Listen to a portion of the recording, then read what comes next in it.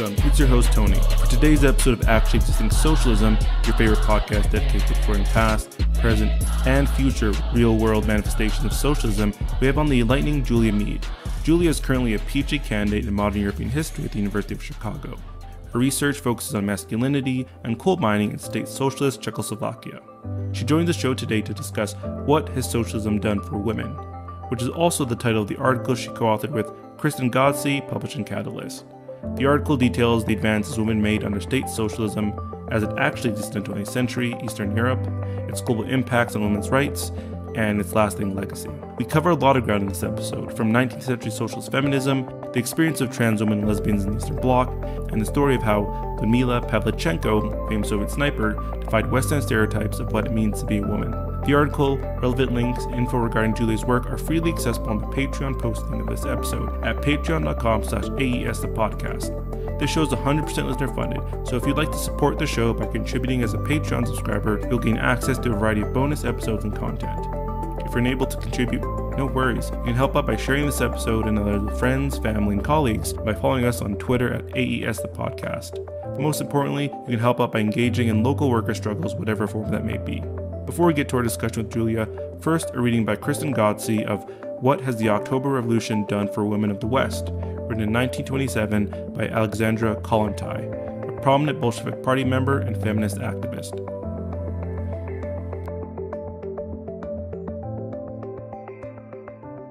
What the October Revolution has achieved in terms of the emancipation of working women in the Soviet Union is well known to all, is clear and indisputable. However, what effect has the Great October Revolution had on the movement for the emancipation of women in other bourgeois countries abroad? What has it contributed to the creation of the new woman involved in the tasks and aspirations of the working class? World War, which, in Europe and North America, drew enormous numbers of women from the poorer sections of the population, and those with moderate means into the whirlpool of production and state administration, undoubtedly served to advance considerably the cause of female emancipation. The rapid growth of female labor brought with it unparalleled changes in family life and in the overall mode of life of women in bourgeois countries. However, this process of female emancipation would scarcely have advanced any further without the powerful example of the October Revolution. From the very first days of the October Revolution, it became clear that women's energies are needed not only by the husband and the family, as has been thought for thousands of years, but also by society, the whole social collective, the state. However, that this phenomenon is an inevitable historical fact, that the formation of a new type of woman is linked to a general shift towards the creation of a new working society, is something that the bourgeoisie cannot and does not wish to recognize. If it were not for the October Revolution, it would still be generally believed that the woman earning her own living is a temporary phenomenon, and that woman's place is in the family, standing at the back of her husband, breadwinner. This radical change in the evaluation of the tasks and vocation of women in the Soviet Union has affected the attitude to women far beyond the borders of the Soviet Union. We can now meet the new woman everywhere, in every corner of the world. The new woman is a mass phenomenon, with the exception, perhaps, of women in the semi-colonial and colonial countries, where the development of the productive forces is impeded by the predatory rule of the imperialists. However, even there, given the struggle for national self-determination and against imperialism, the new woman is being molded in the very process of struggle. It is impossible to succeed in the struggle between social groups and classes without the cooperation of women. Women are involved in politics, and once again, if war drew large numbers of women into the political struggle, it was only the October Revolution which recognized publicly, by its laws, by the entire practice of the new Soviet system, that once the woman is working in and for society, she should be recognized as an active citizen.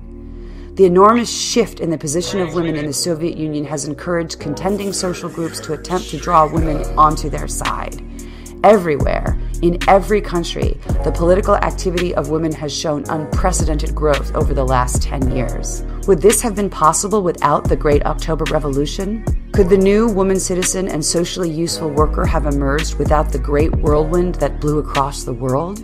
Could the working women of other countries have taken such giant strides towards their own comprehensive emancipation without the October Revolution? Anyone who pauses to think realizes that the answer is clearly no.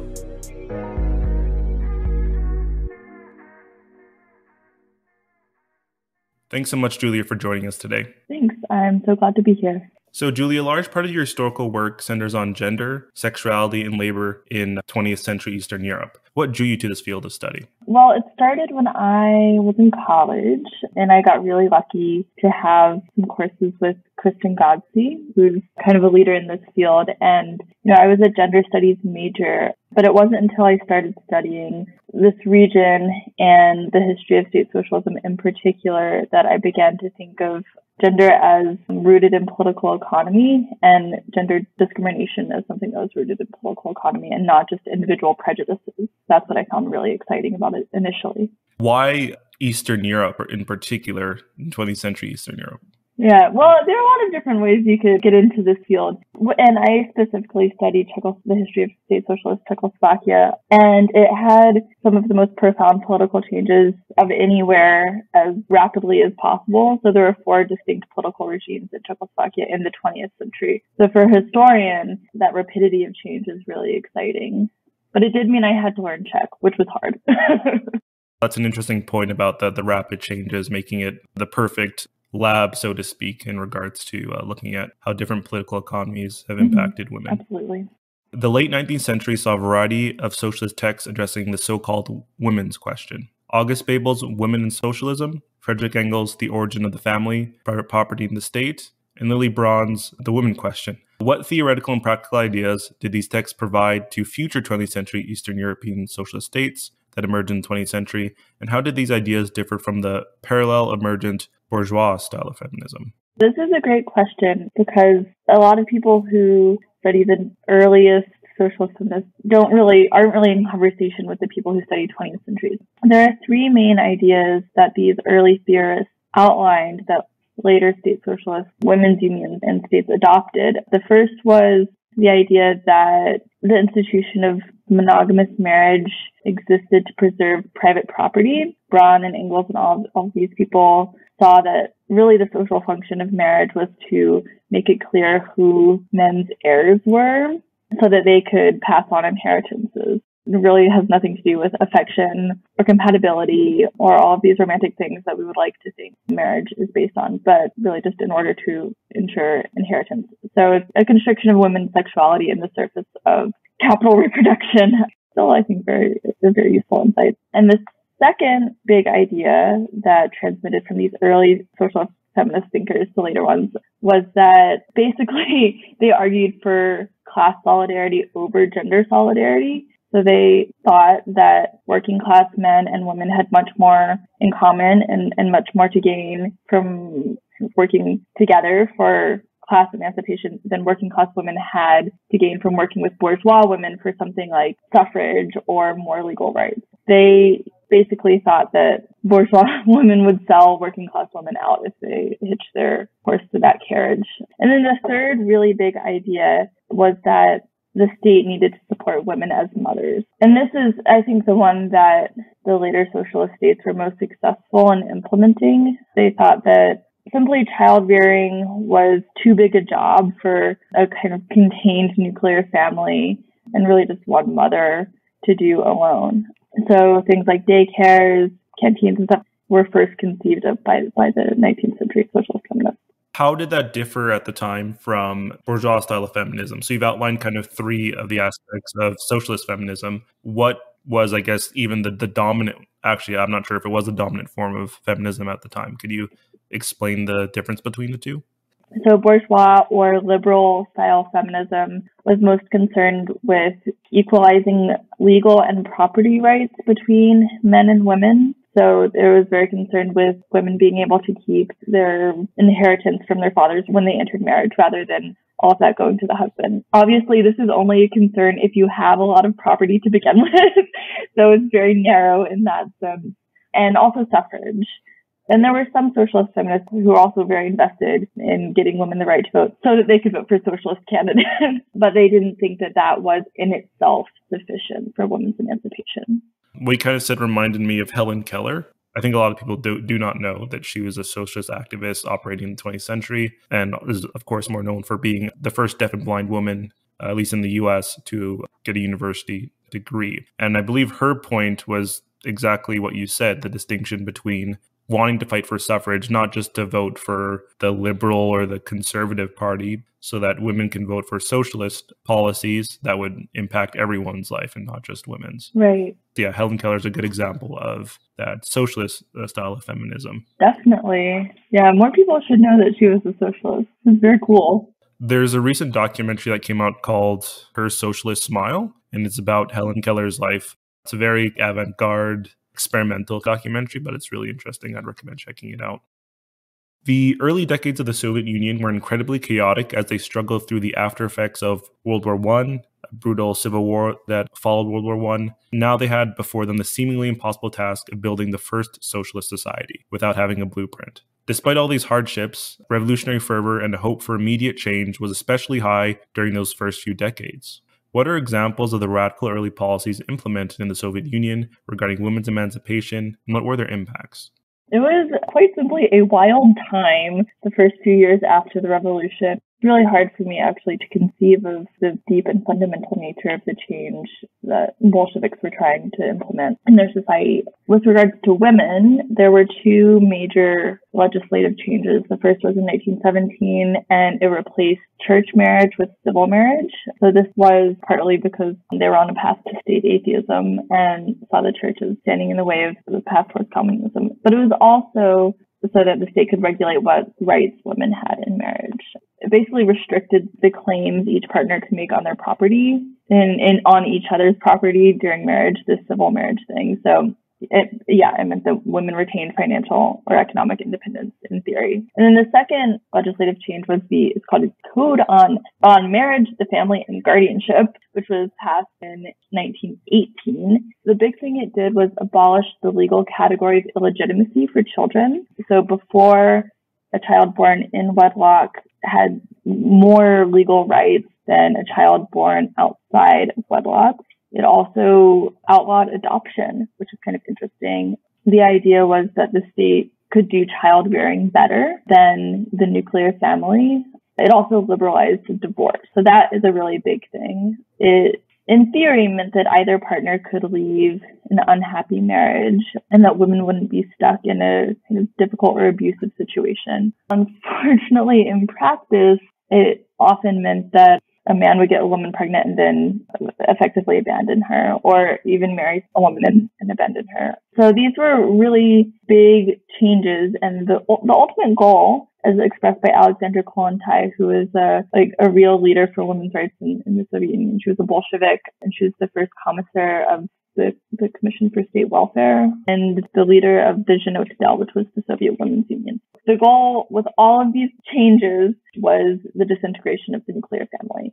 Bolsheviks thought that child rearing and social life should not happen in individual families, but rather should be done by society in the name of equality, and also because this was the vision for the communist future, that we all take care of each other. Unfortunately, this didn't really work out as intended, largely because, as you mentioned, there was just profound poverty, kind of a decimated agricultural system, a huge housing crisis at this time after the revolution in the First World War. I looked up this statistic because it really shocked me. But in 1922, there were 7.5 million homeless orphans in the Soviet Union. Yeah, there are all these reports of these basically bands of feral children wandering around the streets and terrorizing people. It was a difficult time, and it was a very lofty thing attempted by a state that had no capacity. But the kernels of the ideas were tried again in socialist states in Eastern Europe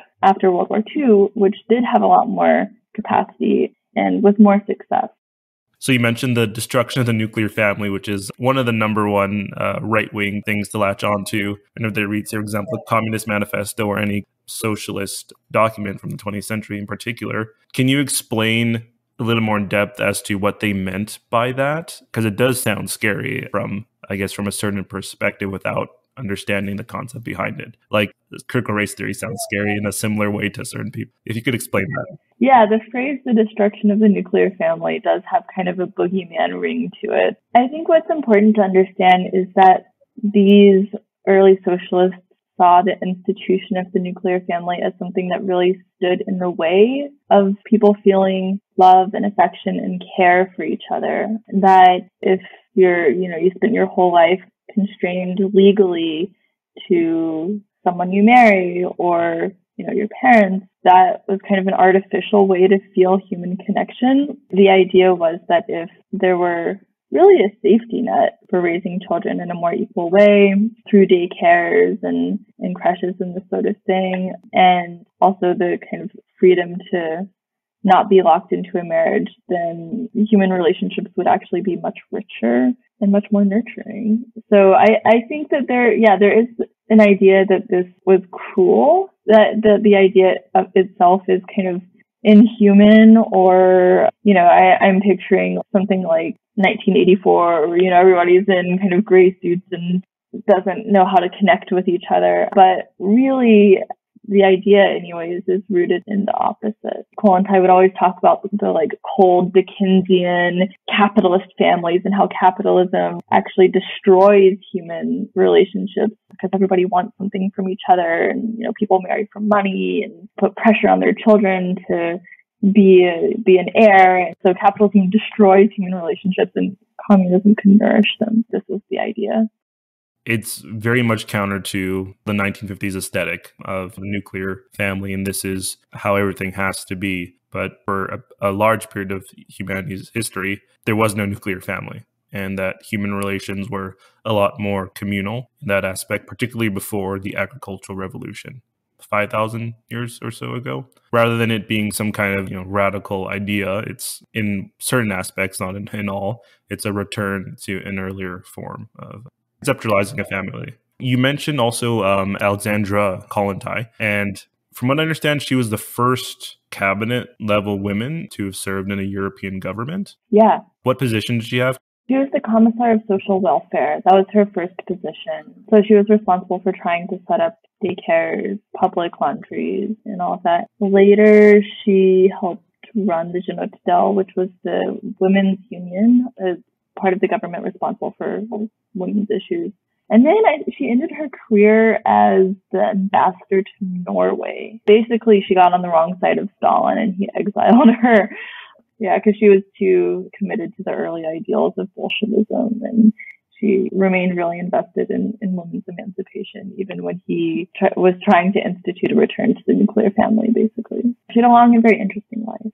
One more spin-off question from your explanation of these early policies. You expanded on how it was hard to really implement any of these policies because of the mass destruction that occurred during the war. I guess maybe this isn't a question, more of a statement. I always find it ironic where it's there's this idea that the Soviet Union had this all-encompassing, all-powerful way to force onto people policies when for a large part of its history, and especially in the more country or remote regions, they had very little power to do so. And the implementation of these early policies, I think, is an example of that.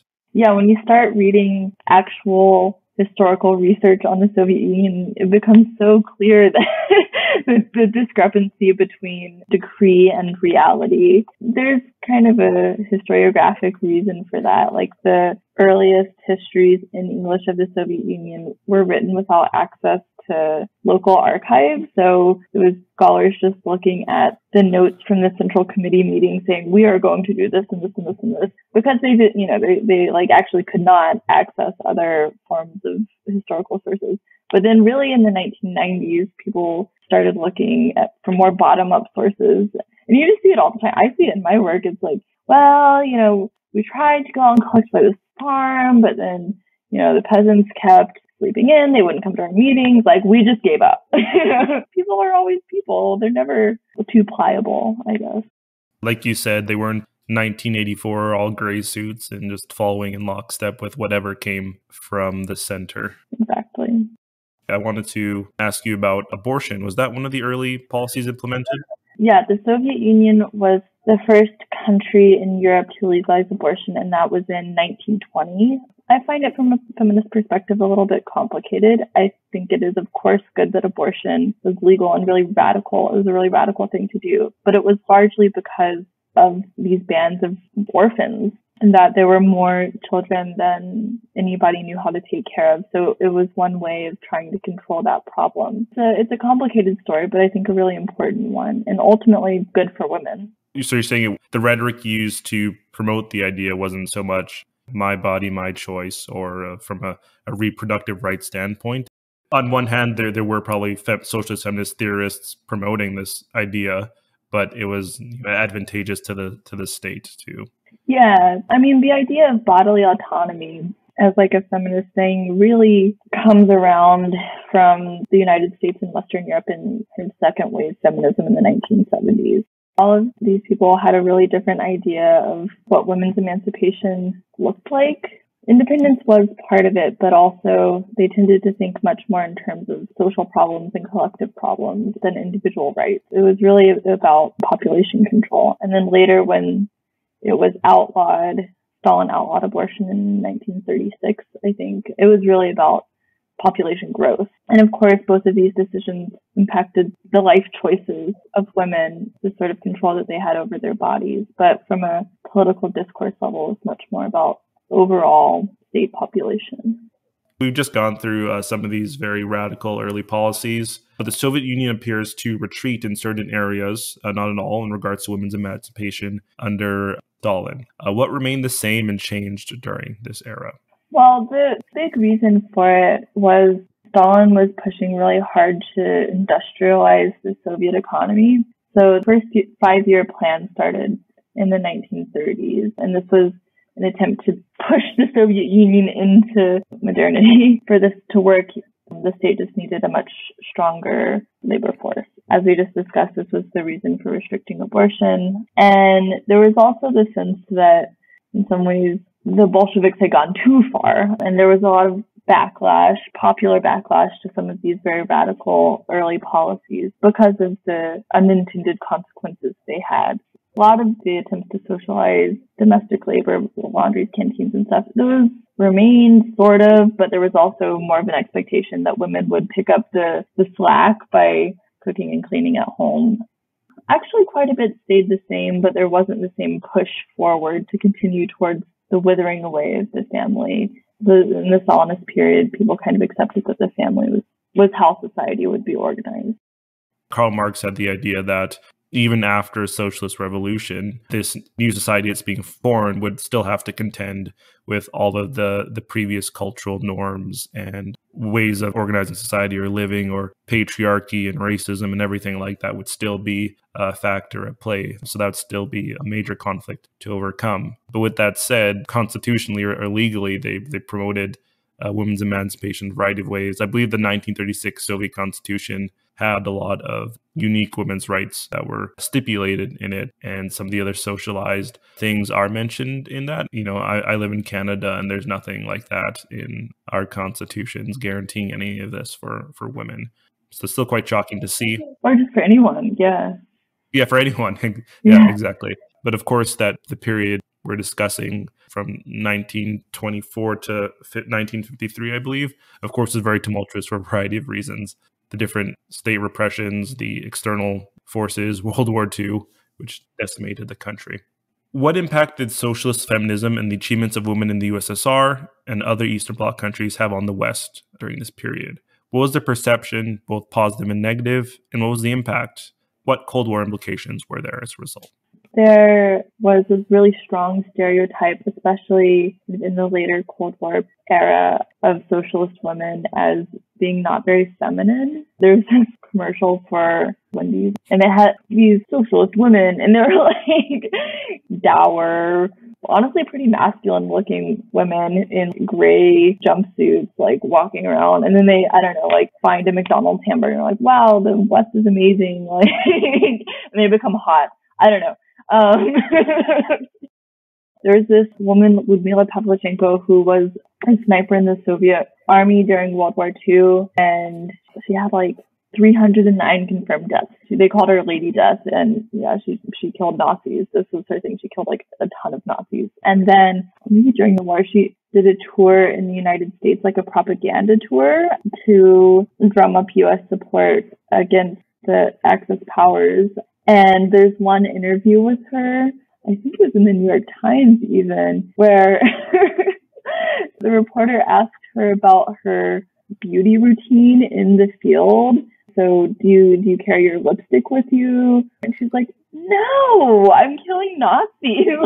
Like, I'm not doing that. And yeah, there's all this writing about how she's so like unfeminine because she doesn't carry lipstick with her on the battlefield. So yeah, so there's this very prevalent idea that women under socialism were in some way not women. But there's an interesting kind of behind the scenes story, which was that these state socialist countries really heavily invested in training women in math and science. And to this day, there are really high levels of women in programming and stuff like that in some of the Balkan countries. And I've heard colleagues make arguments that behind the scenes in the Kennedy administration, there was a lot of anxiety about not unlocking the potential of American women in the same way, and that the U.S. was going to lose the space race because of this. There were two kind of ways in which this made the West feel very uncomfortable that women had rights. The article you co-authored with Kristen Ghodsee, What Has Socialism Ever Done to Women, goes into detail in some of those Western perceptions of women and their reactions to that. I don't know why gray is associated with the Soviet Union so much, but it's like even in TV shows, they'll put like a gray filter on everything, or like they'll make sure they have the bleakest looking buildings possible. Like Chernobyl did that, which is interesting. Yeah, definitely. And it's funny because when you actually study the material culture of later socialism, it was very colorful. The furniture and clothes and stuff that were manufactured by the states were really sometimes garishly colorful. In the Czechoslovakia, you got a lot of oranges, you got a lot of bright greens. You'll see this stuff all the time. I don't know what that's about. That's definitely a Western perception thing. So you also talked in the article about the Western perception of their own women, in the sense that there was a specific place that they had, and it was not to be seen equally or to do the same things as a man can or could do. And so there's very much a lot of anti-communism in regards to the idea that women should have independence, should be able to work the same jobs as men. They definitely, I guess, were attempting to reinforce their own system by making socialist women or communist women look like they weren't women. Yeah, or unattractive or something like this.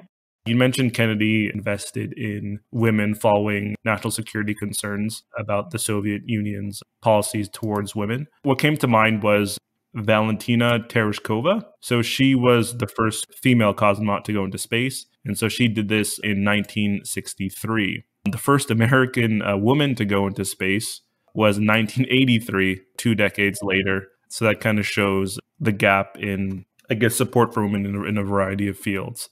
We're not going to get into this for this discussion, but Valentina Tereshkova has a very interesting life, very humble beginnings, like most of the Soviet cosmonauts, as opposed to the American astronauts, most of them who, came from wealthier backgrounds and very different kind of class and also gender support from the state. But anyways, kind of getting back to our discussion, what were the challenges women faced under state socialism that were unique to their political economy? So the biggest one is something people call the double burden, which basically means that women had to work outside of the home, but were also primarily responsible for childcare and domestic labor within the home. Even though there were these attempts to socialize domestic labor, they were only partially successful. Sometimes you hear this called the second shift. You've got like a stay-at-home wife or a stay-at-home mom who just has a lot more hours in the day. There are, I've even seen sources where women talk about being too emancipated. Like, we're too emancipated. We have to work all the time, just exhaustion. There's an idea that this is specific to the political economy of socialism because there was mandatory employment. But to me, it sounds really similar to a lot of the working parents I know in neoliberal capitalism, where the breadwinner homemaker family model is no longer viable because wage collapse, is impossible for most people, almost all working people to support a family on a single income. It's kind of funny that that were recapitulating the same problem, but with even fewer external resources. That was a big challenge. One thing that came up a lot in the 1990s was that there were no provisions for dealing with sexual harassment and sexual violence in the constitutions of socialist states. It was seen basically as not a real problem for women. And as we were talking about earlier, Marx was right in that social attitudes of people didn't change overnight with the change of political and economic systems. There was plenty of interpersonal sexism, I guess we could say. Even though women had legal rights and economic rights, there were still things that are unfortunately very common in many places in terms of sexual violence and harassment. The socialist states didn't really even try to deal with this. It obviously existed and continues to exist in capitalist states, but because of the room for grassroots organizing in those states, there was more collective awareness of that as a problem at an earlier stage. So I guess as a segue into our next question, what ways do women agitate and organize for their interests under state socialism? Yeah, that's a good segue because it looks very different than in capitalist countries. We have a real image of feminist movements as social movements in the West, in the United States, and Canada, and Western Europe. That feminism looks like a big group of people, mostly women, walking with banners and stuff like this, and art movements and consciousness raising circles. But under state socialism, that didn't exist. There was an explicit outlawing of civil society, so you couldn't have clubs, couldn't have official clubs or recognized clubs that were separate from the state. But that doesn't mean that women had no way of advocating for themselves. So the biggest mechanism for this were women's unions, and these existed in every state and were part of the government. There were government agencies that were responsible for the administration of daycares, stuff like this, and for managing maternity leave policies. They did a lot of different things, honestly, and it depended on who was working in them. So there's a collection of recent scholarship on these women's unions that shows how women working them really were trying to milk the state for all they could in the service of women. So it was much more bureaucratic, but also very effective. Learning this really challenged my ideas of what activism could look like, that state could be a really effective mechanism through which to agitate for women's rights.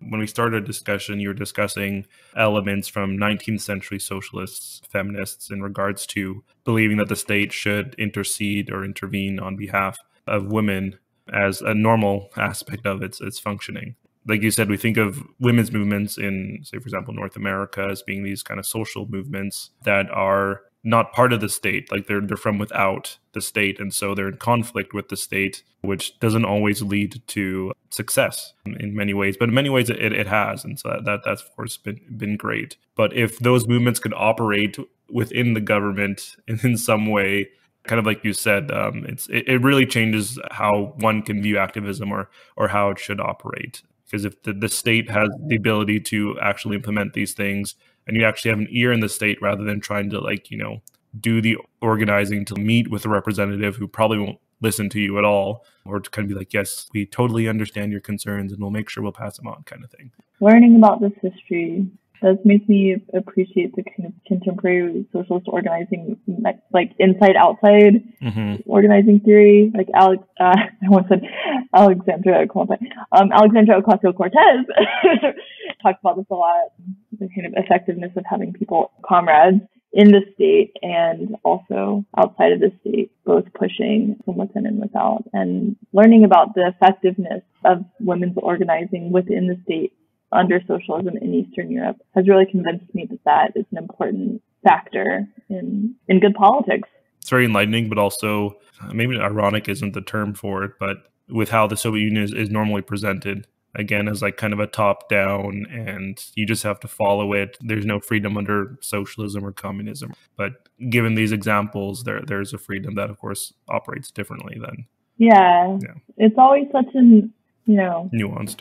It is nuanced, and it makes me think about what a narrow definition of freedom so many of us who have only lived under capitalism have. I'm sure you think about this all the time, but you have the freedom to write what you want, say what you want, in theory, go where you want, but you don't have the freedom not to starve in the street, which people did have under socialism. Homelessness was illegal and housing guaranteed.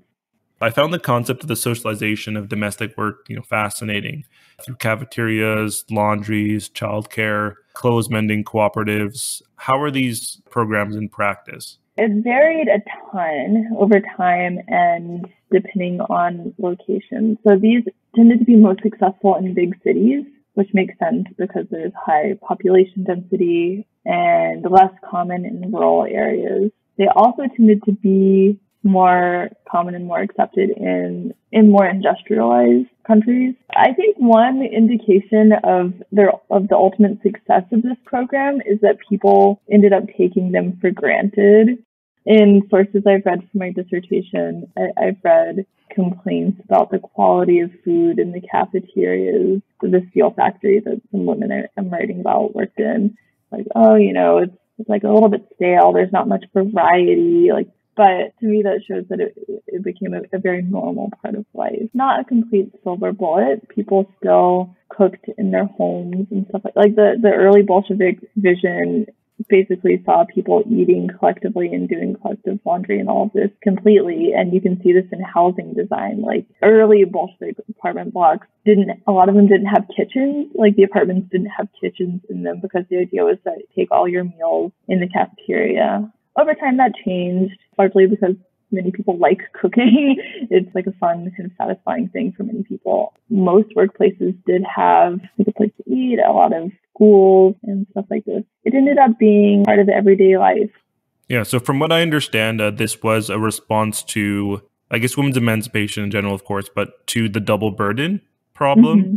Because women, for social reasons, I guess, were still believed to handle the domestic work. And so this was a way of alleviating that burden by making it communal. Yeah, exactly. This was the goal. And there was the reason that state planners cared about this. One was ideological, that women should be able to participate fully in society and fully in the workplace without, as you say, being weighed down too much by the double burden. But also part of it was strategic. So by the mid to late 1960s, the populations of pretty much every country in Eastern Europe, and I think the Soviet Union, were declining because women just simply didn't have enough time to have more children and care for them. And this was a big problem. State planners needed a steady labor force. In some countries, Czechoslovakia, Bulgaria, Hungary, there was a big push in the 60s and 70s to build more laundries, canteens, daycares in order to support women having more children.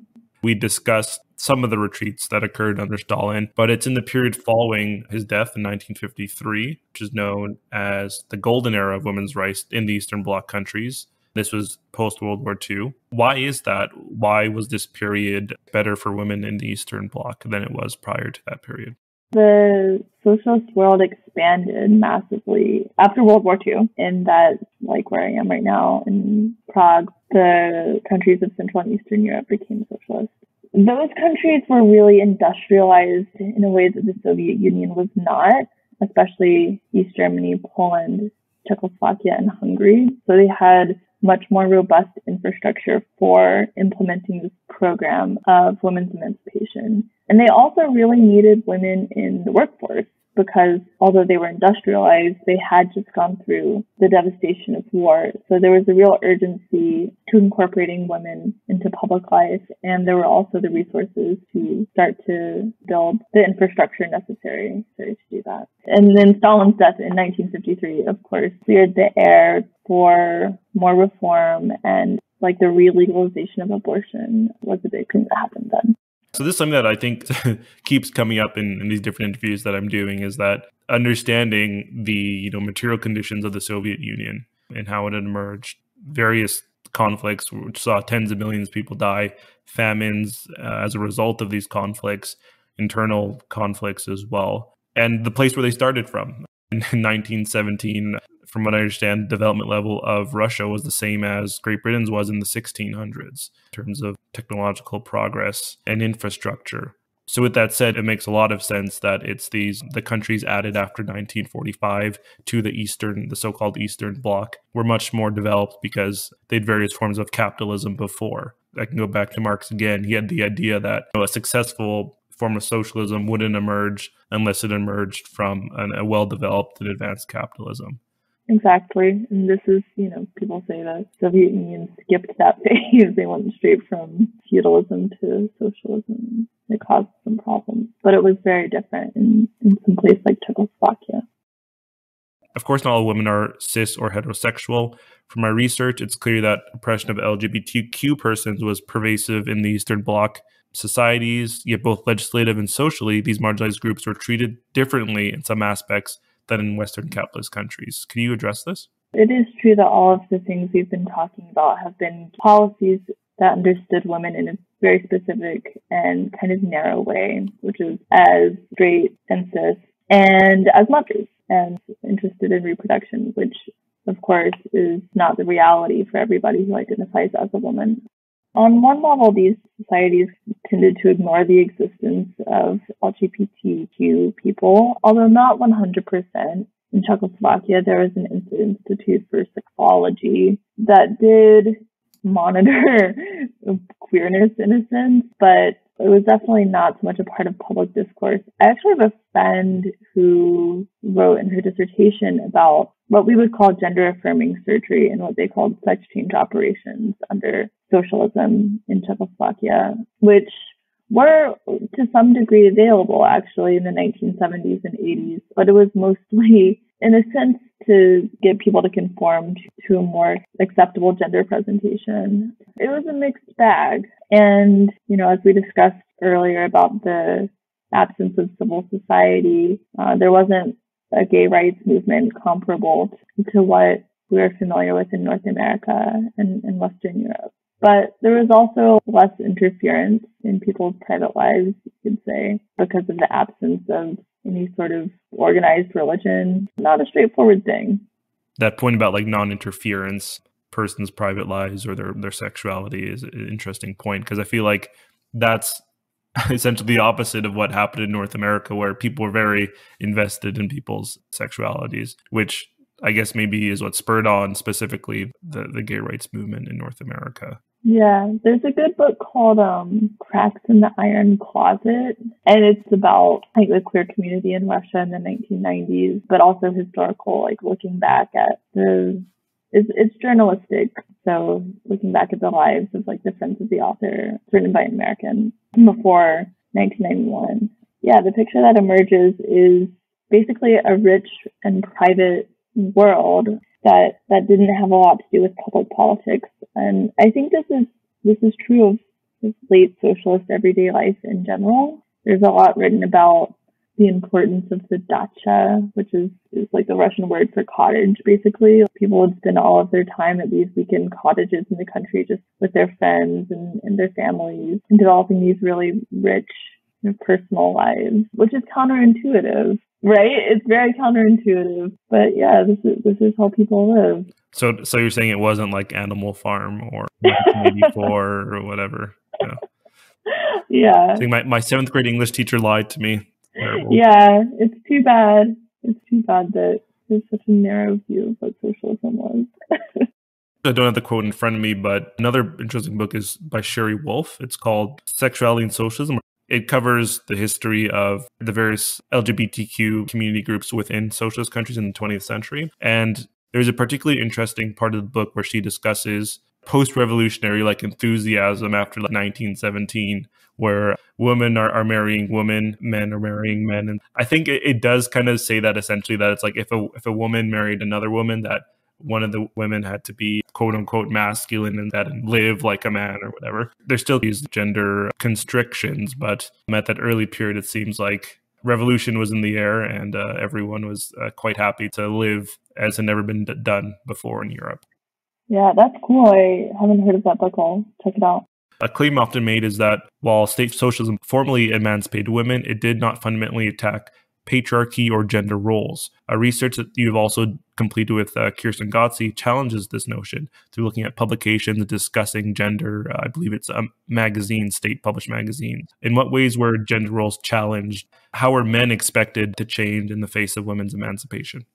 For that article, we looked at official state women's magazines, many of which promoted men taking a more active role as fathers. I think Kristen found some Bulgarian women's magazines that have covers with men pushing baby strollers. There's one where there's a guy knitting and stuff like this, taking on more traditionally feminine tasks.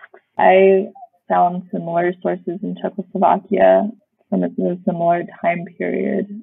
The degree to which this actually unfolded in people's real lives is a mixed bag. But in some of the sources I found, there were a lot of letters to the editor from both men and women who were saying, basically, the most important thing to me in a partner is that we can respect each other. And so, I wouldn't expect my wife to do all of the taking care of the home because I want to respect her as an intellectual equal. So I will do some of it too. So there, contrary to the stereotype that nothing changed on the level of people's interpersonal relations, I think we can say that some things did, at least for some people, especially younger people.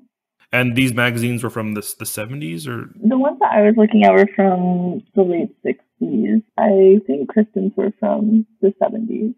You can correct me if I'm wrong here, but I feel like in the West, the idea that, men should be taking on the same domestic duties as women is a 21st century thing. I don't know. Maybe I'm wrong about this. No, I think you're right. Because I think about my parents, and it's I don't think I've ever seen my dad clean before, right? So it's yeah, it definitely feels to me like something that is only really being attempted by people my age.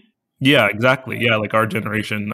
In your article, What Has Socialism Done for Women? The article that we brought up a couple times through this talk, you compare countries that had a shared history until they were split, providing a perfect comparison between a capitalist and a socialist nation. And those countries were Austria and Hungary. How did these different political economies impact the livelihoods of women? And what do they tell us about those political economies? We chose to do this comparison between Austria and Hungary rather than between an explicit comparison between the United States and the Soviet Union, because there is accurate criticism that the U.S. and the Soviet Union had such different backgrounds, such different starting conditions, that there's really no fair way to do an apples-to-apples comparison. Austria and Hungary were the dual capitals of the Austro-Hungarian Empire until the First World War, and were neighbors and had very similar cultural and legal conditions. Basically, the timeline of women's rights was much earlier in Hungary, so access to abortion, participation in the workforce, all of these things that we've been discussing really happened in the 1950s in Hungary and not until the 1970s in Austria. A big thing that sociologist named Eva Fodor, who wrote a book on women's employment, comparing it in Austria and in Hungary. And the way she puts it is that in Hungary, women faced less discrimination in the workplace because they were women, because there was not a market economy. Employers didn't really have the right to reject applicants in the same way. So there's just a much more successful incorporation of women into the workforce. And a big one that was interesting to me was that in Hungary, under socialism, it was much more common to send children to daycare, which is not surprising, as we've been discussing, but it's still true to this day. So that's a real legacy of the socialist period. There's still way more kids who go to kindergarten and daycare in Hungary than in Austria, and in Eastern Europe generally than in Western Europe. In regards to women being discriminated in the workplace, the point you're making is that because there's no profit incentive, there was no reason for an employer to reject women or discriminate based on the fact that they can go on a maternity leave or they may get pregnant at some point. That's exactly what I was trying to get at. It's a big and persistent problem in capitalist countries that women won't be hired because there's a real or perceived fear by employers that they'll quit or take time off for maternity leave. But under state socialism, the state would supply another worker if a woman went on maternity leave. So there wasn't the profit motive in the same way, the incentive to discriminate against women for their reproductive role. In the article, you highlight a rare, accurate depiction of communist women in the 1950s in the TV show Call the Midwife. Call the Midwife, yeah, it's a British television show. Never watched, seen it on Netflix, but never clicked on it. But I might watch that episode, though, because it sounds interesting. So essentially, this episode takes place in the 1950s. An au pair comes to live with a British family, and she's from Hungary. And I'll let you explain it, because you wrote about it. This is one of my favorite TV shows. It's basically an advertisement for the National Health Service in Britain, if you're excited about. Although you're Canadian, yeah. So you've got a little bit more in terms of healthcare than I do. But anyways, the story is that this young Hungarian woman is hired by a British family in the 1950s to take care of their children. She gets pregnant and she goes, the father of this family is a doctor. And she says, I'm pregnant. Where do I go to get my abortion? And he is aghast because abortion in Britain at that time was completely illegal. People who provided abortions could be and were sent to prison. She tries to induce an abortion in herself and almost dies. It's really upsetting and goes back. And then she, in shame, is sent back home to Hungary. It's a really touching episode television-wise, because I think a lot of people don't know that abortion was legal in the Eastern Bloc far before it was in the West. Furthermore, this young woman is depicted as fun, as lively and attractive, I guess, if that matters. But it is a kind of direct inversion of the stereotype, the Cold War stereotype of socialist women that we were discussing earlier. It's contrary to that stereotype, and it's an accurate portrayal, which rarely gets seen on TV, I think, of that period, regardless of whether communist men or communist women. There's also the idea, I think a character in the episode states something like, this isn't a communist country, why would we have abortion? How this ties into the whole destruction of the nuclear family and a whole ton of other scary things that emerge from communism. Whether it's anti-racism or, women being treated equally, access to abortion, it seems like there's a connection to all those things. Definitely. I mean, it was in the 50s, and what I think that episode shows is that the fact that communist states permitted abortion was evidence in the West of their moral corruption, and now many people acknowledge that abortion is a social good, so we just forget that it was allowed under communism because communism is supposed to be so evil, so there's a real selective memory. The fall of the Soviet Union was by and large a calamity for many people, but how did it impact women overall? Has there been a retreat in women's rights? Were there also any remnants of state socialism that exist in those countries, which I think you touched on already? There are some remnants. One is the general acceptance of daycare and socialized childcare. Another is long maternity leaves. Where I am in the Czech Republic, maternity leaves are 3 years. You can take up to 3 years. Wow, that's amazing. Yeah, it's jaw-dropping. And you're guaranteed, I think the first year it's 75% of your salary and then less in subsequent years. So it's not 100%, but it is stunning, especially for me as an American. And your job's protected. I know it's dismal in America in terms of maternity leave. In Canada, what it is, it's you can take off 1 year and you get 55% of your salary. Alternatively, you can take 1.5 years and have 55% of your salary spread out during that period as well. So yeah, that 75%, at least for that first year, I think you said it was, for that 3-year period, is amazing. That's far and away ahead of most countries, I think. That actually helps me understand the context, knowing what it's like in Canada. Because 55%, especially if you're not making much in the first place, is not enough with all of the expenses of, especially of having a new child. That is one lasting impact. But overall, a lot of the state supports for women went away in the 90s. There was something that didn't really exist under socialism was advertisement.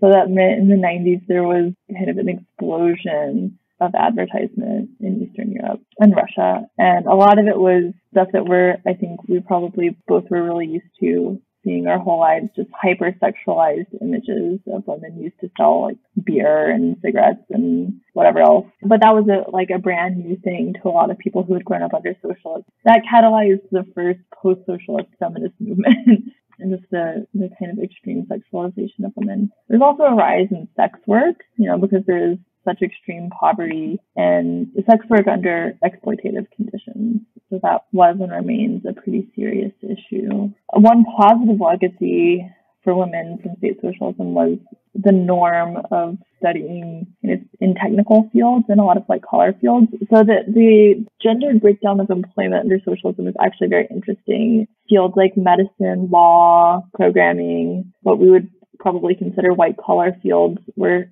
heavily feminized, really, really dominated by women. And fields like mining, steelwork, heavy factory work, very physical work, that was all super dominated by men, and it was paid more. So miners earned a lot more than doctors, for example. So it's kind of unintuitive to me. But the fact that women had training in all of these fields that are really important to the information economy meant that some women anyways had a head start ahead of men in terms of adapting to the post-socialist economy. Do you know if any, because I know the life expectancy of men dropped by 7 years during that period, did something similar happen to women? It didn't. The life expectancy has been, I dug into this recently actually because it's relevant to my research, plummeted in the 90s in the Soviet Union in particular, less so in Eastern Europe, and especially in places with a single industry, so in towns that were dominated either by one steelworks or one mine, most of which were privatized and closed. If you disaggregate all of the factors, the reason why men were dying so much earlier in the 90s is because of alcoholism. A lot of it was liver failure, and a lot of it was death by suicide. So yeah, factors that were a direct response to just absolute economic devastation. And there was kind of a norm against women drinking in Russia. There was just much more of a culture of men socially drinking. So I think that accounts for most of the discrepancy in life expectancy. For my last few interviews, I feel like they've all ended on the most depressing note ever. I think two of them so far, it's climate change is going to get us and there's nothing we can do. But we can end this on a positive note.